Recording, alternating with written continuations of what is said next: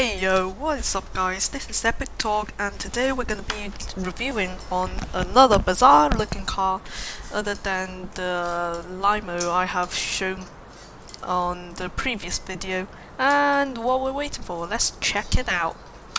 Alright, so what we're talking about now is the new 2022 Western Motors. We're not going to be looking at any of those because I saw some mine. Yeah. So what we're looking at here is the 2022 Western SYNTH. We got quite a huge bunch of models here. So I may have forgotten which one I have started on. So we have the E2MS Dual Torque. It's just basically front two wheels. E3MS Dual Torque. We just remember that there's a truck version and the SUV version. So E2MS can only boost you 160 miles per hour, 6,500 pounds, and then the driver is a rear-wheel drive with 355 horsepower and 6 seats. 6 seats, interesting. The range is 250 miles. That's good. Just remember that it's an electric car, so yeah. What's next now is the E3MS. We're gonna have 122 miles per hour, that's even better. This all-wheel drive, that's pretty nice. 300 miles, 355 horsepower, yeah, definitely. Alright, our first SUV, 250 miles, that's the SUV. Oh, sorry for the background noise. So over here we can see the 8 seating on the SUVs. That's nothing we're gonna change now. And you can see that there's not much of a difference here. You can see here is LED, I'm pretty sure, and it does have a special use to it. And you can see over here E4MX Quadra Drive. That means the front and back wheels, they both move, and that's actually pretty sick. Later you'll see why there's this grey thing over here, okay? So E4MX Quadra Drive, it gives you 130 miles per hour and it gives you 500 miles. That's actually really far for an electric car. That's pretty much the furthest I've seen. The Quadra Torque, it takes you 400 miles instead of 500. And that's actually pretty good. The SUV version is actually a lot more different because it has 130 miles per hour, 400 miles on the E3MX Quadra Torque. And then the LEU decommission means that the front thing is taken off and the top thing is just color. And the top speed horsepower is not going to change much. Rear wheel drive, and the range is 400 miles. Yeah, Quadra Torque SUV. Yeah, this is the original Quadra Torque, and the decommissioned truck version, and then the Quadra Drive SUV. I'm pretty sure that's the one I have here. Yeah, and the colors of it is pretty cool, and I'll have a custom color on the vehicle, and yeah, pretty cool. It's pretty nice. Alright, so what we see here is now the Western SYNTH, the E4MX Quadra Drive SUV version with the two-tone 8-spoke. Over here you can see pretty nice and quite a bizarre looking car, to be honest. Look at the left turn and then the right turn, sides. It's really bizarre. These default lights are also pretty nice. So when you turn on the lights, those things are pretty cool. Those outer layers, they're pretty cool. And then here's the reverse light. Wait.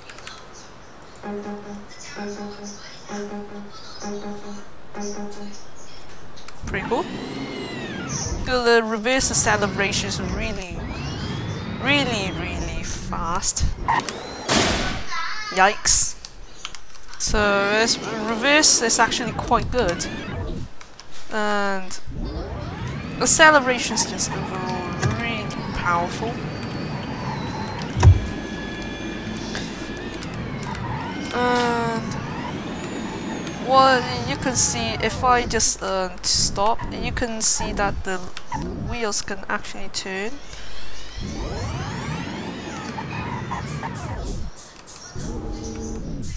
But do you notice that when you... It's not always the case though. It actually kind of turns back when you stop. So when I reverse, the wheels are back on the thing, but when I stop, it does this. Okay, that's actually... Just look at the top view. You can see the wheels just kind of bizarre looking though. Alright, so it takes up it's actually quite a wide vehicle, but like it's pretty cool. It's like a basic car, and I must say that the roof is actually really cool looking. On the lock we got 8 seats. I thought it was gonna be 2 on the front, 3 on the side, and then 3 on the back, but obviously this is not the case. Pretty cool. Alright, let's get into the driving test. Obviously, we already seen that this car is very good at accelerating. If we're sports mode, it's really weird that it has 2 gears. It's 2 gears. And obviously, its acceleration is quite fast.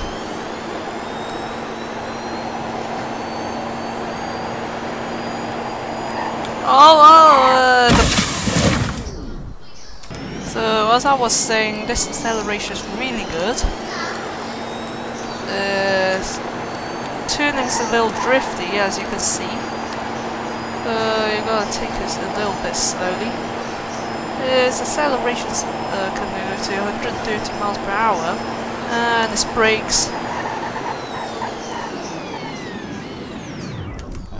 quite decent, yeah.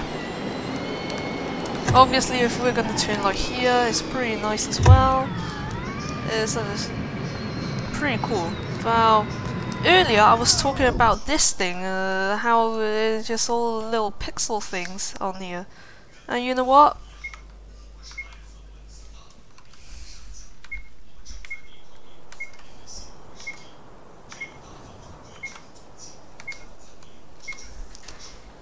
It can display little faces. And that's what makes this thing really interesting, because you can't just use normal number pads on this thing. You must have a full-size keyboard and use the number pad on it. It doesn't need to have number lock on it or anything. It doesn't. But then I don't know about 60% keyboards or the mobile, how they're gonna work, but this thing is still pretty cool. It's just really good at displaying lights, and you can just explain your emotions on it. And obviously it's gonna be a really sick looking car in the end, which you can display emotions and stuff. Earlier on, you may have seen there's like an OCSO and WSP, but sadly I don't think they actually have the they can't display motions, I think, but they're still pretty fast. And now all of those in the end is actually a pretty nice car overall. And just quickly to get a drive, and now it's on the mode. And of course I made it dirty. In the end, this car is very cool. I really like this car. It's just special features that it has. It's just absolutely amazing. And thanks for watching till the end. I hope you really enjoyed, and I'll see you on the next one.